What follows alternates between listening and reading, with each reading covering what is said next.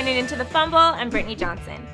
Sunday, the Panthers took on the Giants, or should I say Odell Beckham Jr., in what would be a brutal but victorious win for the undefeated team. What we didn't get to see is what happened before the game that started this intense battle. The following video shows a Panthers player who was not suited up for the game taunting Odell with a bat in pregame warmups. A few words were exchanged. Let's take a look.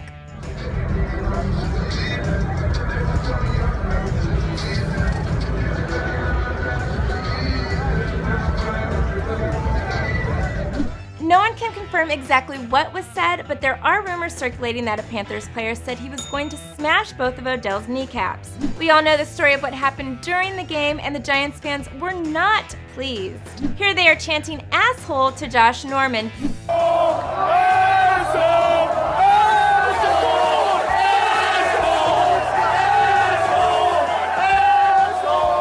But Monday afternoon, the league determined Odell was the real asshole of the game and suspended the wideout for 1 game due to a nasty helmet-to-helmet hit.